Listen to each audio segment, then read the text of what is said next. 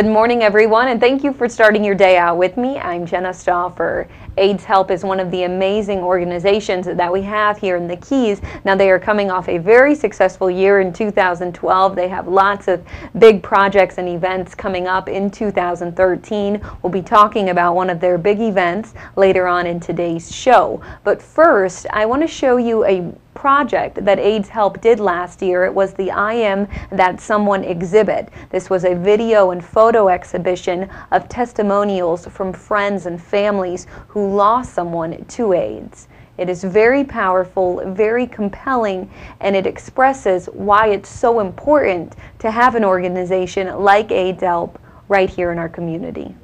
I started showing.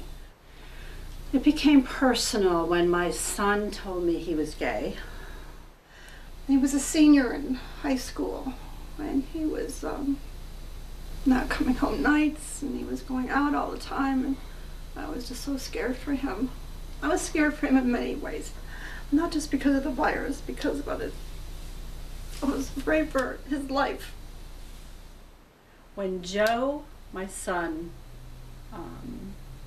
went and got tested, I remember he came back to the hair salon that we worked at, and he walked in the back door. I was sitting behind the desk. There wasn't a soul in the salon, and he said, "How are you going to handle this, Mom?" He looked at me and he said, "You have to take care of yourself if you're going to take care of me." People stopped coming to him. We had a restaurant. People didn't want to come to the restaurant because he also cooked part-time, and there were people that stopped coming to the restaurant. People were scared his friends didn't come around. It was very hard for us to take care of him because we all had jobs. I still had my hair salon. My husband had a restaurant. We all worked. We reached out into the community a little bit, and we called some of the local churches. There was nobody to help us like we have here in Key West. Nothing. Sometimes he just needed someone to sit with him and read a book or listen to music or watch a movie. He didn't always need a lot, but he needed someone there. He used to come to the salon in his pajamas because he didn't want to stay home alone. It was so sad. I wrote his obituary that he died from the AIDS virus, and the newspaper called me and said, "Mrs. Logston, can you change the wording? Nobody's ever died in Collier County from AIDS."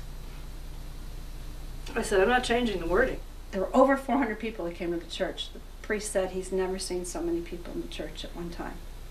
And it was like, where were you all when he needed you? When we came home from burying him, we buried him in New York, we came home and we just said, you know, we have to take what we learn and help people.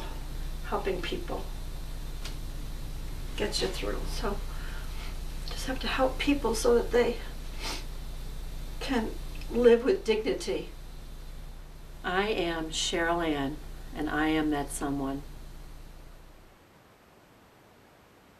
A lot of people were dying, and that's how I became aware of it. Did you hear this person died? Did you hear that he died? And they were just dying rapidly. I mean, like 4 and 5 or 6, 7 a week. One person told me a long time ago that you have to look at every person that you sleep with, that you go home with, as if they are positive.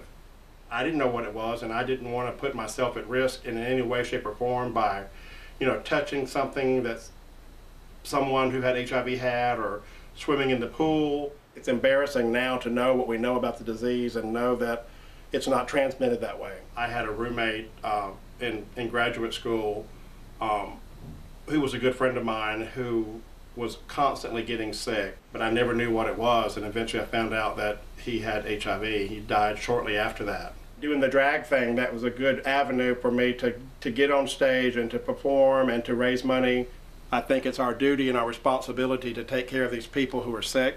These programs need to have more money put into them instead of having, you know, some of these programs cut. I look at it sometimes as if I'm positive because I'm living what they're living. They just want somebody there that they know that cares about them. It's going to be okay. It's not a death sentence. You're not going to die. You're going to be fine. You're going to make it through this.